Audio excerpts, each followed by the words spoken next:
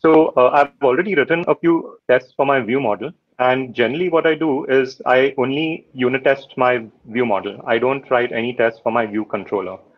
So what are the do's and don'ts over there?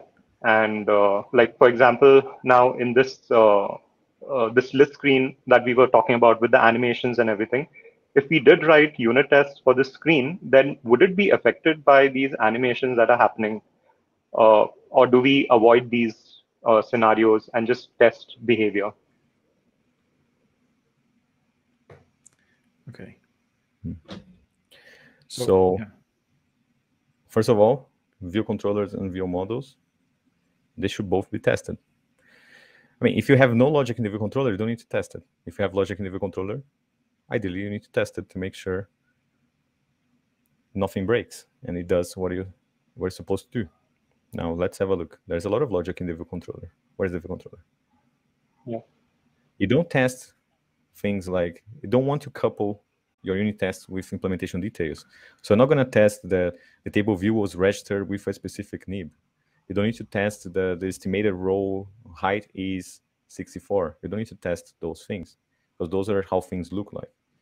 It's not interesting for a unit test perspective that the row height is 64, for example. It doesn't matter. It's about the behavior. So in a unit test, you will test the logic. For example, when the view model completes loading, the loading indicator should not be animated, should not be animating. Now, this is something interesting you want in a unit test to check that when it finishes loading, we are stopping the spinner, the loading spinner. And this is easy to test. You just check a Boolean, which is animating. Very simple. Assert is animating false. Yeah. That's an important test. You don't want to show that spinner forever. How many apps have this bug? Right? One unit test, you're never going to have this bug. Now, Yeah. the same for the fresh control. It's not refreshing. One assertion. When I start loading, it is refreshing. Is refreshing is true. When I finish loading, it's false. Boom, very simple unit test. Behavior tested. We don't check constants and constraints in unit tests as well. But you can test that like some view is hidden now, because that's an interesting behavior. Like the UI state changed. It is hidden now. You don't need to test animations. What else? The state of the table view can be tested. Like how many cells are in the table view? Which data each cell is showing right now?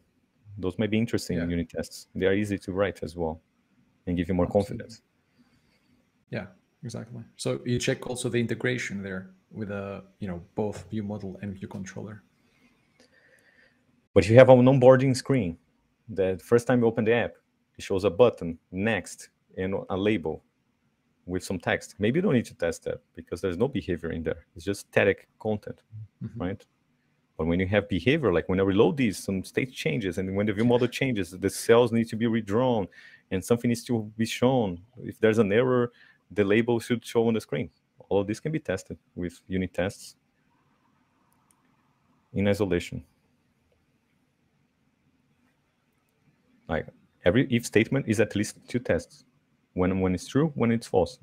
Yeah, exactly. When this is empty and when it's not empty. Every time you have an if statement, you have at least 2 tests to cover that behavior. So it all can be tested. So you're already testing the view model, right? So you're already covering part of that behavior, but there is still a lot of logic here. Now, if you move all this logic to the view model, it will be much simpler to test the view controller because most of those if statements will disappear from here. Yeah. You have much less tests to write in the view controller.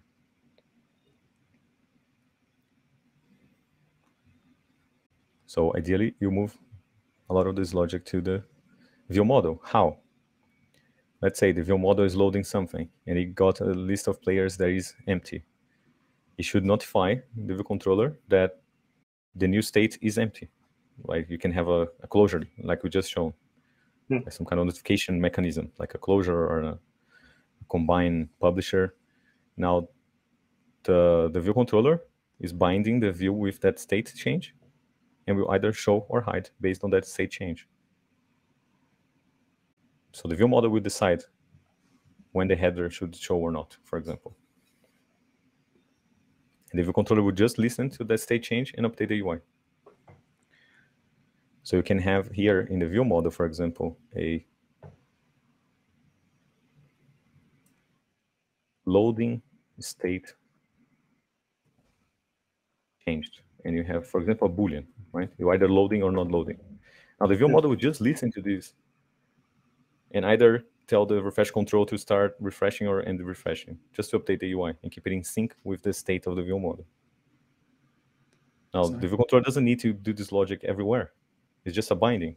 If there's a state change here, if you start loading or finish loading for any reason, either because of a user interaction, either because it was scheduled to start refreshing every 5 minutes to always keep the UI up to date, the view controller doesn't need to care about why it started changing the state, why the state changed, but it can only react. Somehow the state changed. I don't care why. I'm just going to update the UI, the view state. Yeah, in a centralized place as well. You don't have to, have this logic scattered throughout the view controller. Yeah, otherwise you have this in multiple places. You need to start loading here, and you start loading there. You need to stop loading in another method. It's hard to keep track of this state, and more easy to introduce bugs as well. But if you keep it centralized, every time the state changes, this is the only place where the states can change. It's very easy to see where it changes and how it changes. Yeah. Right. Another useful thing that you can do with a unit test there is check the state over time, right? So, for example, your view model starts loading. What should be the state of the view, right? Now, the view model stops loading. Again, what should be the state of the view, right? So it's like over time, you can check the events and the state. It's very useful as well because it reads like a story, right? Basically. I also recommend you watch this session here that we released recently. Testing and refactoring existing. Can you see my screen? Yeah. Testing and refactoring existing iOS Swift code, where we show how to unit test a view controller. Okay. Write it down, and you will see exactly how to do it, from the first test until the last one.